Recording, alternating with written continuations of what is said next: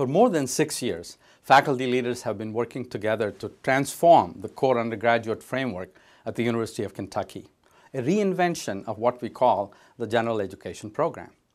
Those reforms are now complete, and they will debut in the form of a new curriculum this fall. The Gen Ed reforms represent the first major overhaul of the basic undergraduate core at UK in more than 25 years. I'm very proud of the work that has been done, a collaborative process among faculty across UK. Together, they asked a basic but profound question. In a complex and increasingly independent world, what do students really need to know and understand to be successful? We know they must solve complex problems using a foundation of knowledge in areas such as the arts, humanities, natural and physical sciences, and the social sciences.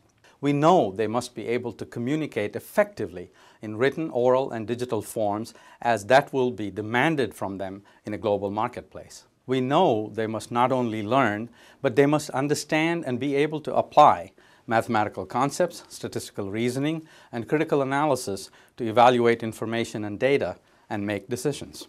And finally, to succeed in a 21st century world, our students must both appreciate and understand what it means to be a U.S. citizen in a global context. Those educational goals and aspirations have guided the formation of a reformed general education curriculum, along with explicit and focused attention on assessing student learning outcomes.